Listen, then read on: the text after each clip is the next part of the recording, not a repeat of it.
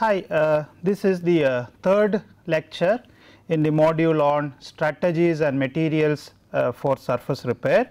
In this we will talk about the compatibility of repair materials with substrate, and also will look at some of the stuff which we already discussed in the previous slide. So, this is the recap of volume change mechanisms. So, let us I will show you four major material parameters which really influences the volume change. One which we discussed was thermal coefficient of expansion. You can see if the alpha is the coefficient of thermal expansion, this O here indicates old material or existing concrete or substrate, and then N indicates the repair material.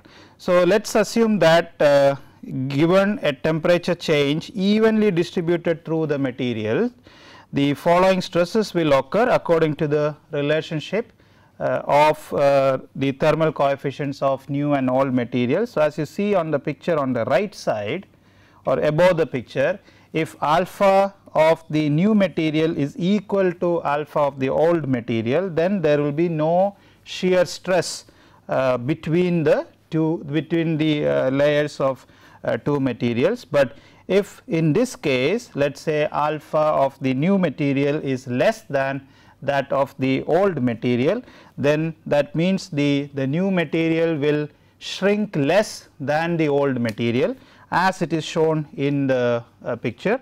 Or in other words, because the volumetric change is different for these two, there will be a development of shear stress along the shear forces will be developed, and then you will have shear stress, and then that might lead to failure or delamination if the bond strength between them is not really good, especially the shear bond mechanism. So, we will talk about this later also. And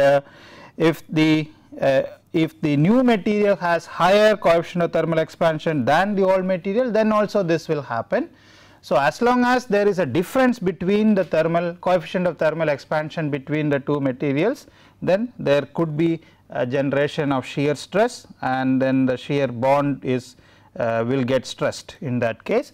And the other parameter we looked at was modulus of elasticity, and here E0 indicates modulus of the old material and En indicates modulus of the new material or the repair material.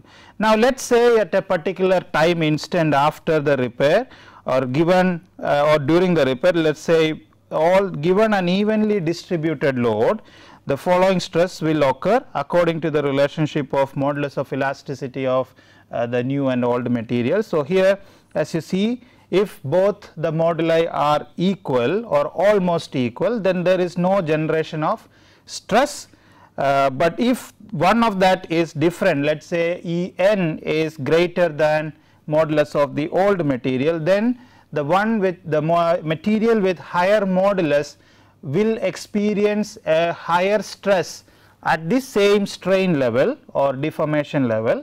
Then that means that material with more modulus will probably lead to higher crack, will tend to crack at an earlier time. So, as you can see here, this is that case when you have a high modulus, then that material will go into the plastic stage when you talk about the stress strain behavior, and then it will experience higher stress and then go to then experience cracking, where the material with low modulus is still experiencing a lower stress level. Okay. Now, shear bond is stressed can be stressed depending on whether this load is applied in the which direction. In the case as in the second drawing here, you can experience, you can say that the shear bond between the two materials gets stressed, and you might have a failure along that plane. Now, this I already discussed. Brittle or high modulus material may become overstressed at the same strain level and then then lead to cracking. Now, if another one was drying shrinkage, again if you have one material, if it is going to shrink more than the other, or if you have one material expanding more than the others, and then, but when you talk about shrinkage, it's it's shrinking. But if you are talking about the swelling mechanism, why I am telling about swelling also is because it is also something to do with the moisture. So, either way, if there is a volumetric change, then the shear bond here gets stressed, or the shear stress will be generated. Now, load carried by repair might become less. So, the integrity of the system will be lost, and that is something which we do not want to happen. So, very important to make sure that there is no stress generated along the shear bond, along the bond. Now, also we talked about creep. Again, if assuming that the old material has already developed a stable creep volume, that means no further creep, and then the following stress will occur according to the amount of creep occurring in the new material. So, if there is no creep, then there is no stress generated, but in the case as you see here, then Cn, if it is greater than 0 or a significant number, then you might see that there is a significant deformation, and then once there is a deformation, or in other words there is a movement, then you can actually experience shear stress along this plane, which is not that good. Yeah, now let us look at the volume change effects on the how the stress development, or a strength is not the stress development, how the strength is developed inside the concrete or the material, and at the same time how the stress is generated because of various actions, and then how the combination, how it leads to cracking. So, look here, this curve here, this one, this curve here, okay, that is showing the capacity of the repair material, or how the tensile strength of the repair material is increasing or is evolving. And then another curve, which is this curve here, which is showing the elastic stress from the drying shrinkage. So, one is capacity, the other one is demand, or there is a stress generated because of the drying shrinkage, and there is also a relaxation factor, or because of the creep and restraints, there will be a reduction in the stress applied stress, and so the net tensile stress is actually this. So, this reduction is indicated by these vertical arrows in this sketch.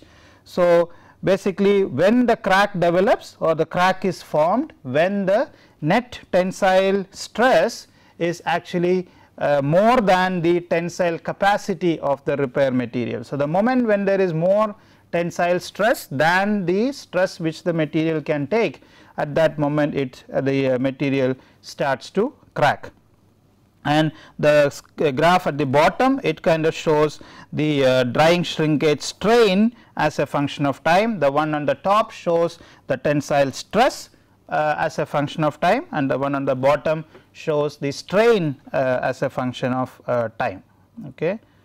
Now, this is the same thing what I just discussed written in text. I will just go through it very briefly.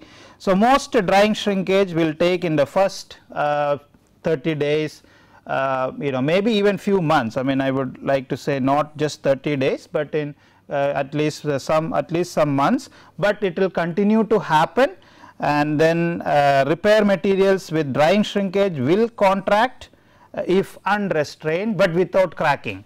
But if there is a restraint, which is the case in most cases, that means if they are not free to shrink because they are bonded to the substrate or restrained by the substrate, then there will be a tendency to crack the material rather than just letting the material to shrink completely.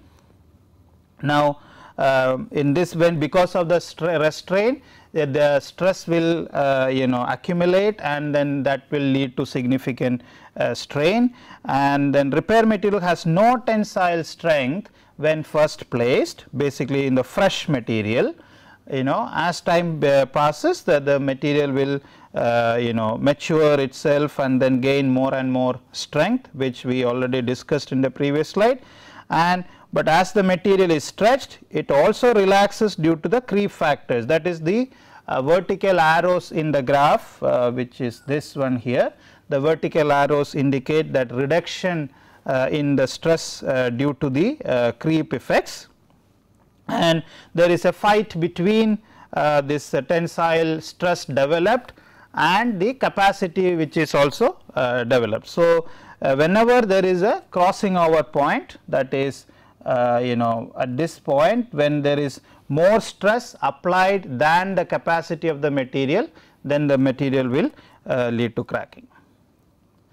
Okay, this is some photographs from our lab where it's showing how to test the shrinkage behavior in a material, in a concrete system. You can see it's a length comparator where you have a prism of concrete with plain concrete, and with this we can as a period of time, or we can expose the concrete specimen to environmental conditions and then measure the change in the length of the specimen, and the change in length will indicate the resistance against the material, resistance of the material against free shrinkage.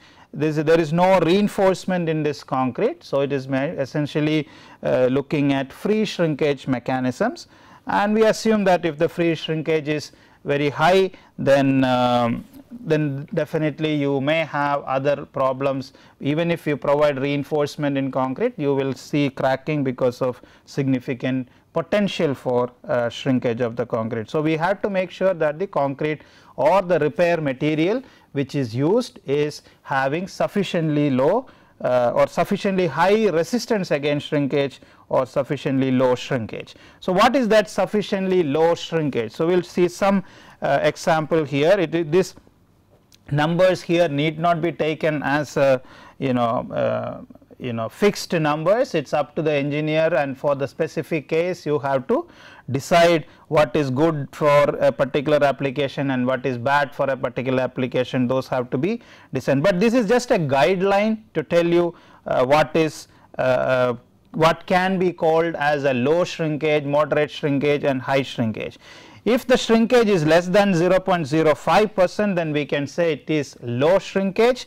If it is between 0.05 to 0.1, then we can say it is moderate, and if it is greater than 0.1, then we can say it is high shrinkage, and maybe that kind of material should not be used. Now, another thing which I wanted to tell is the availability, or how in market is taking care, because many places the goal is to keep drying shrinkage to be almost 0.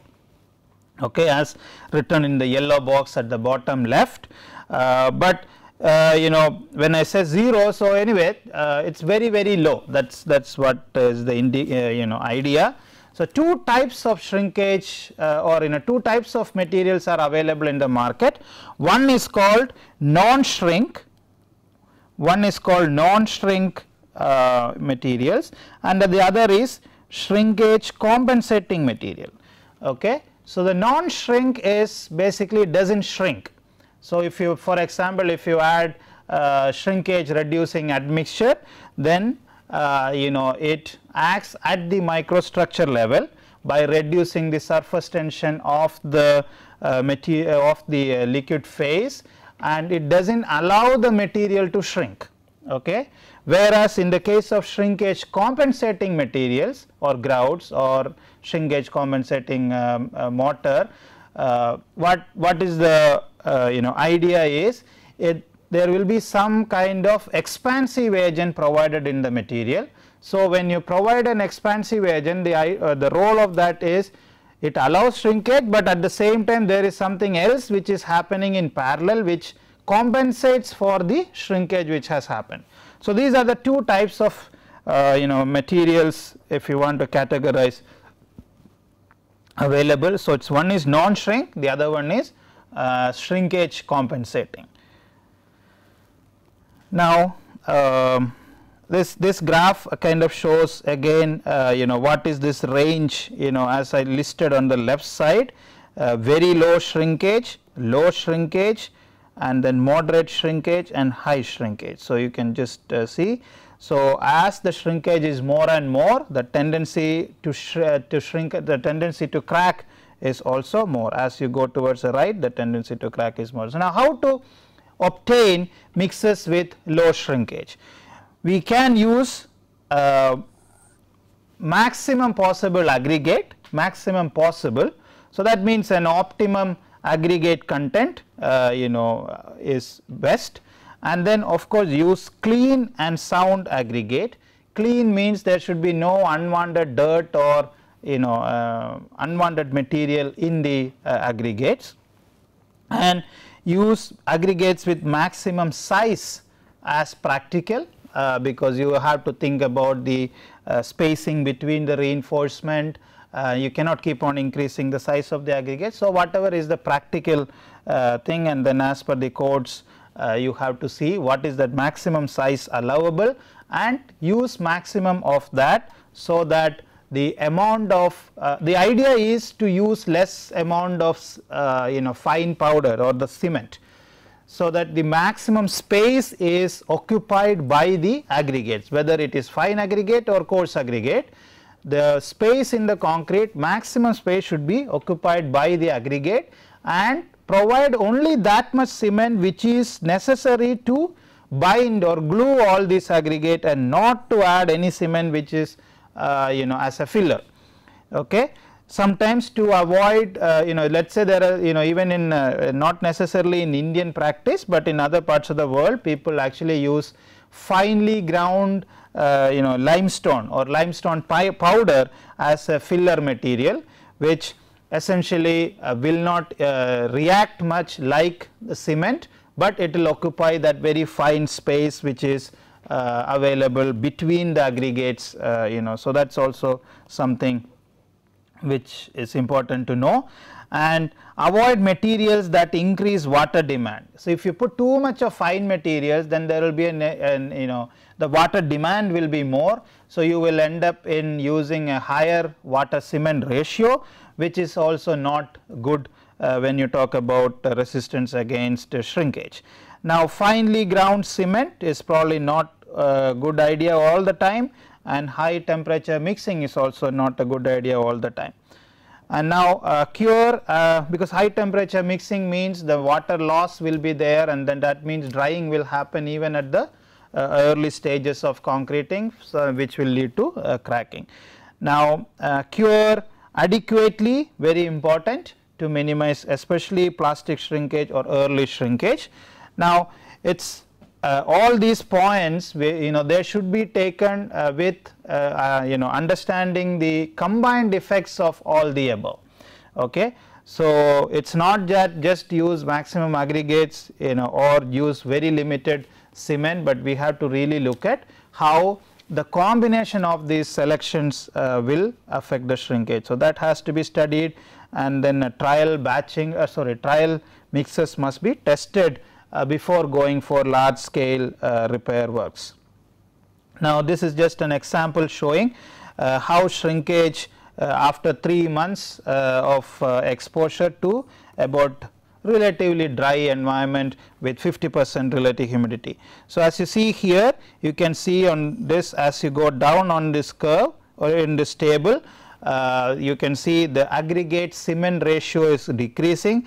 That means as you go down on the table, the lower the position, the less the amount of aggregates, and lower the position, the more the amount of aggregate, not the less. So you can see here 3, 4, 5, 6, 7. So this number is increasing as you go down, and then you have water cement ratio. These 4 water cement ratios you can see 0.4, 0.5, 0.6 and 0.7. So here again, as you go to the right, the water cement ratio is increasing. So now what is the expectation when you have higher aggregates and lower water cement ratio? Then you will have higher aggregate content and lower water cement ratio. you will have low shrinkage. That is what is observed here. So, as you go to the in the table in this direction diagonally to the bottom left, if you go, you will see low shrinkage. If you go to the top right corners, then you will see high shrinkage. Okay. So, that is a general idea of how the water cement ratio and aggregate cement ratios interact and influence the shrinkage resistance. Now, let us also look at what are the different ingredients which you can see you will observe in various repair materials available today. Definitely there are binders, it could be cementitious and polymeric binders also, and depending on the need and the performance requirements. And of course, you have fine aggregates and coarse aggregates and also some special fillers, okay, and then polymer modifiers and then fiber reinforcement and then some miscellaneous chemical modifiers. So, we will go through each one of these in at least one slide on each of these. So, let us talk about the binders. Definitely Portland cement is there, and these kind of binders are rich, widely used in general repair or patch repair work where no special performance requirements are expected. However, if you are talking about special applications where some chemical resistance or very thin application, that means where the high shrinkage resistance is expected, in such cases you will see that the repair material will have epoxy or acrylics or some other polymers are used as a or they are integrally mixed or integral part of the material. It is not like a coating or something which you provide, but you are actually mixing these materials along with the cement powder, and sometimes the quantity will be significantly high in that case also. Now, fine aggregate, there is a different type, just the photo shows what is the idea: to reduce the amount of binder which is used and enhance mechanical and durability properties, of course, and durability. We cannot skip durability in any cases, it is very important. Now, used without the addition of larger size aggregates in some cases, especially when you talk about if you are talking about high flow requirements and etc., then you will see that the larger sized aggregates are sometimes avoided or only small in quantity. And this kind of fine aggregates, fine means it is not like a powder, but up to about 4.75 millimeter as size, and sometimes we will also see coarse aggregates which are with a limiting range of about 8 mm we will still use.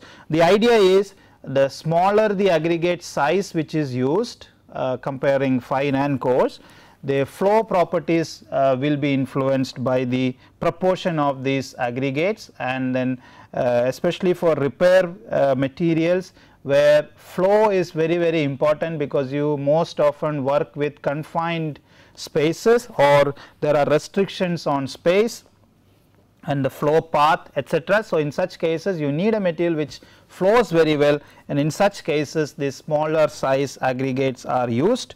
And yeah, so that is about the aggregates. Of course, the shape and gradation of aggregate also will affect the compaction, and special aggregates can be used if you are talking about abrasion resistant, that means harder aggregates and which will abrade less. Now, this is about coarse aggregate. Last slide I also told about sometimes we tend to avoid very large coarse aggregates. A maximum size of up to about 6 to 8 mm is typically used for micro concrete or most of the screed concretes, because you do not want very large aggregates which will affect the flow and then cause more difficulties in placing the concrete. Now, idea is here is again reduce the amount of binder which is used and enhance general mechanical and durability properties, because the quality of the aggregate is also very important. And when you talk about durability, it is the aggregate and the interface between the aggregate and the cement paste which plays a significant role, which we call ITZ. interfacial transition zone between the aggregate and the cement paste. So, the quality of aggregate is very important when you talk about durability. So, let me also write durability here.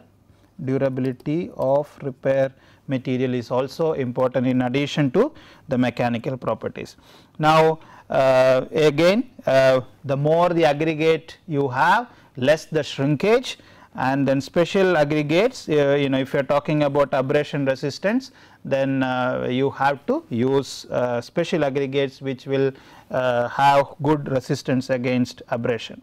Now, special fillers, then the main idea here is they fill the space left between the fine and coarse aggregates used to improve the internal cohesion, and the examples are you know, very fine powder, fly ash, microsilica or limestone powder. And one thing to note here, it is not that even though they are special fillers, they also might have a role in pozzolanic action, mostly the more important role, and then they also function like a filler, and then they enhance the permeability and the strength of the material. Now, polymer modifiers, examples are latex, acrylic, polyvinyl acetate or PVA with widely known name, and also epoxy emulsions, and these materials again enhances various properties, waterproofing if for one example if I say, and latex is used to reduce permeability, that means it resists the entry of water into the concrete, and then enhances the bond. One thing which I would say here is, you know, we should not always go with because the cost of these modifiers you know varies significantly. For example, one you know, acrylic might be, for example, very expensive sometimes, you know, and latex might be relatively cheaper, but again we should not go and select a materials, because sometimes we have a tendency, you know, if a particular material cost more, then probably that is better. That is the intuition sometimes which we have. It is not always true. So, you have to really look at the bond mechanisms and how instead of looking at the cost of the material, look at how the performance, especially in long term. If you are talking about using of these repair materials for an exterior element, you have to really look at how they perform under sunlight or UV exposure in long term. Okay, long term, what I mean is at least multiple 2 to 3 years you should wait. You know, you will say so, but what do? You cannot really wait for long term. So, there are tests available where accelerated tests where we can prepare the specimens and then put it inside a chamber, and which can be like, you know, UV chamber, and then test how fast the materials degrade or how resistant they are against the UV radiation. So, especially when you talk about polymeric materials, we must do or check the effect. Polymeric materials which are also exposed to sunlight, we must check how the UV resistance of those materials are. Okay. And if they start degrading, you might lose the bond, and at the same time you might also lose the mechanical properties like modulus and strength, etc. So, that is something very important to check. So, before going to the next, the point here is higher the cost does not mean that the performance is also going to be better. You might find a better performing material at a lower cost. Okay. Now, fibers also play a significant role in reducing plastic shrinkage especially, and also they help in increasing the tensile strength and toughness of the repair material. Essentially, they help in controlling the crack. Okay. So, you can see here steel fibers, I mean there is some mistake here. Essentially, there is a impact of the fibers on both plastic shrinkage, and it can also you know positively affect the or enhance the tensile strength and toughness of the concrete system. Now, miscellaneous or chemical modifiers, this modifiers behave various depending on the case what you are talking about. So, for example, you have accelerators, retarders, shrinkage compensating admixtures, water reducers, flow enhancing agents, expansive agents, and air entraining admixtures. So, all these different type of materials are available and they change various properties as desired.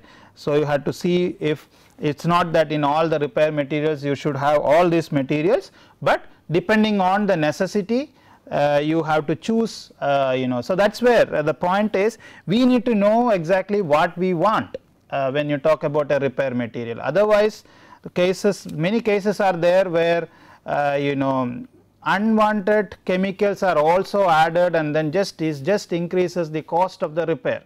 So, the engineers must be, like I said in the last class, engineers must be able to dictate what is required or what properties are required for the materials which they use, not the people who sell these products are not the one who should dictate on what to do. Engineers should be able to tell and they provide. When we say what is required, they will tailor make the product and provide it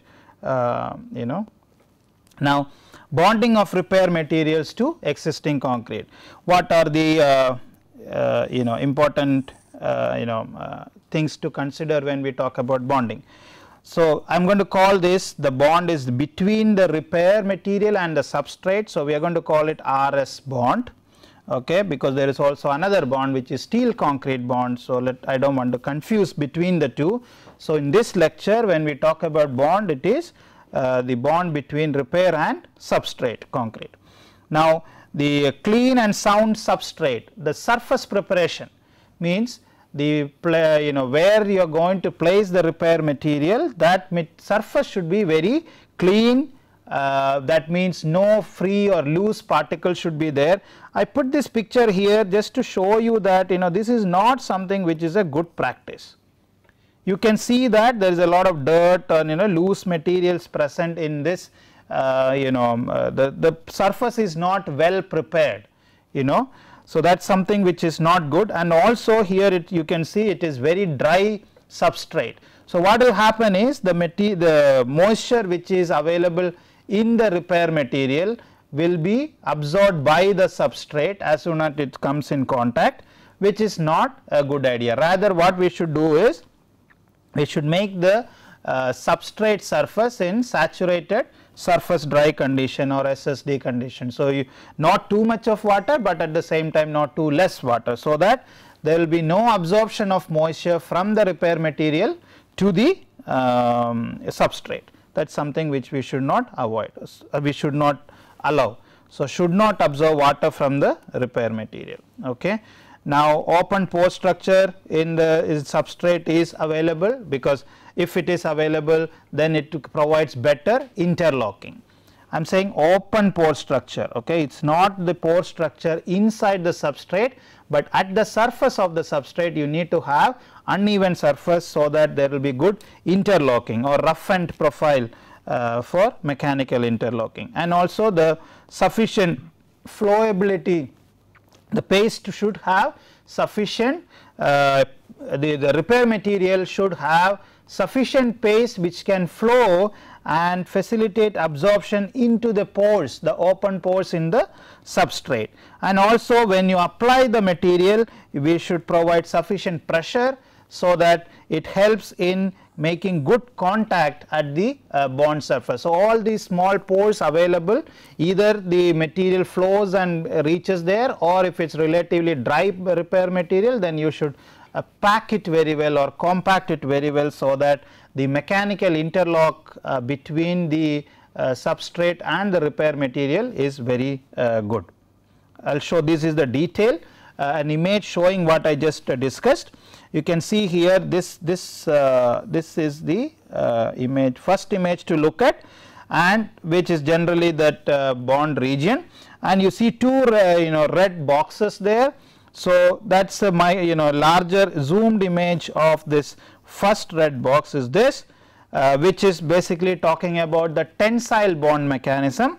You can see here there are some regions where basically it ensures a mechanical interlock in the perpendicular direction to the bond line, or we are talking about tensile forces here and the tension bond mechanisms. Okay, tension bond mechanism, you can see here there is nice interlock happening here, like bulb like repair material. The repair material flows into the open pores. So, the open pore which we discussed in the previous slide is this is an open pore here, and so the repair material goes in and fills inside, and then it then hardens, and then it is very difficult to pull it out of that. So, definitely there is a good resistance against the tensile forces.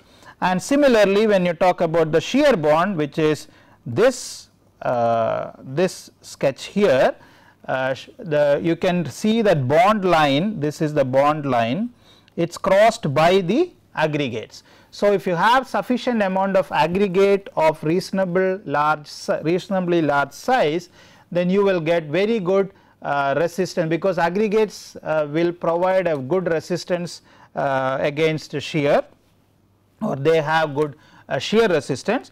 So, that when aggregates come on that path, the red line which I have drawn, then they provide very good mechanical interlocking, and it helps in providing much better shear resistance. Now, as we discussed, these are the three widely used repair bonding agents available. When you apply this bonding agent, they also helps in chemical bonding.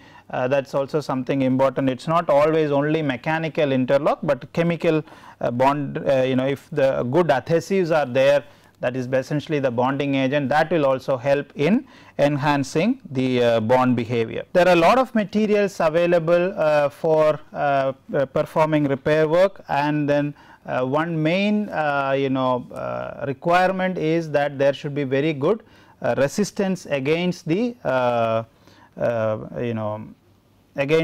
bond failure, or the bond strength of the repair material, the bond strength of the interface between the repair material and the substrate should be very high. And how can we check them? These are 4 typical tests available: slant shear test, direct shear test, uniaxial tensile test or pull off test, and the split tensile test. These are just schematic. I am going to show you these schematic again, and we are going to discuss more detail on each of these tests. Slant shear test, it gives relatively conservative, most of the time a conservative result.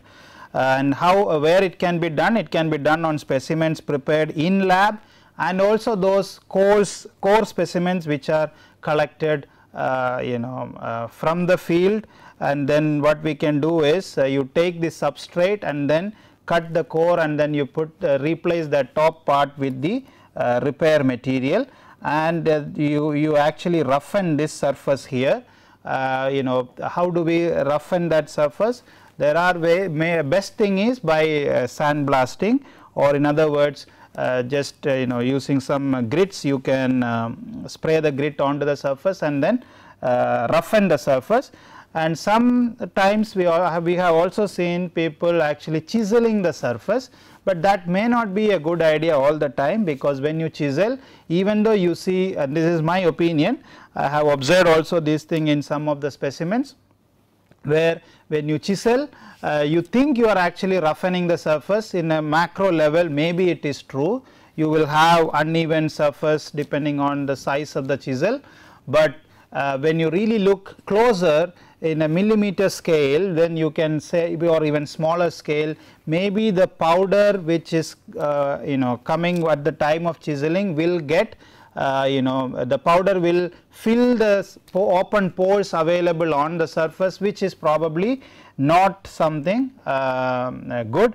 But at the same time, when I say this, if the real practice at site is also by chiseling, then you do follow the same practice for making the test specimen. That is very important. You do not want to recommend chiseling in the field and then do a much better practice in the lab to test, so that surface preparation or the preparation of the substrate is this, and this is the repair material here. So the surface preparation like the preparation of the specimen is very important. In this particular case, the entire test results depend on how rough the interface is. So if you want to really see what is actually happening at the site, prepare the surface of the substrate concrete in the same way as you will practice in the field, and then you can say in such case how the system behaves.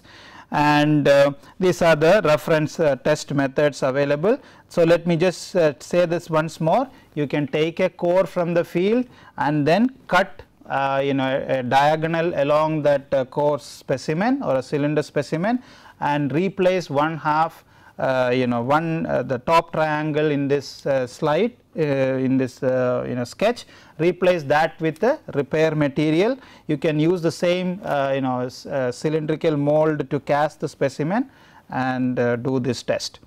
And then another way is on site, if you want to test something without really taking a specimen to the lab and all that, this is a nice equipment available. So uniaxial tensile test or pull off test can be conducted on field specimens and directly on the field itself, where you can actually connect this. You can see the instrument here, you can connect this the bottom portion, that holder, onto the the concrete surface or the surface of the repair material, and essentially you are doing a tensile test like this. So you take a core and then connect this the holder onto here, here you will hold, you can see here like that, and then you pull the the cylinder prepared, and if the cylinder is failing here at the bond line, then you can say the bond strength it's not a good, I mean you can actually assess what is the bond strength. And if it is failing here, then you can say the bond and the repair material is very good, actually the substrate is weaker. And if it is failing here, then you can say that the bond material itself has a lower tensile strength than the RS bond line and also the substrate. So you can make a lot of meanings out of this test, and because it is done actually on the site, it really tells you what is actually affecting or what is the real behavior of the system of this field structure. Now direct shear test, where you prepare a specimen and then you see, as is shown in the sketch here, the red arrows on the left side is the is holding the substrate in place, and typically there will be a plate here and then you apply a load onto the repair material and you enforce the material to experience direct shear failure along this plane here. Okay. So this is a very good test again to do in the typically in the laboratory, and also on the field specimens, but you have to see for the case by case which is good, and affected by the compressive strength of both the materials, because depending on the size there could be some other actions also coming like this, there will be compression happening here. So those factors are also there, that is why it is not widely used test method because of these other mechanisms which will affect the test result. It is not very easy to do this test, okay, and it measures the shear bond. These are the reference documents, and also there is a split tensile test. This is a picture photograph showing one half of the cylinder is a repair material and the other half is the concrete substrate, and just like the typical split tensile test, there is no difference between the test. You provide do this exactly, you take a cylinder which has both concrete substrate and the repair material, make sure that the surface or the interface between the repair material and the concrete surface is perpendicular, or it's this is just like this, it's in the same plane as the load is applied. Otherwise, if it is if the cylinder is slightly rotated, then you may not be actually doing a right test. So that is something important precaution to be taken while doing this test.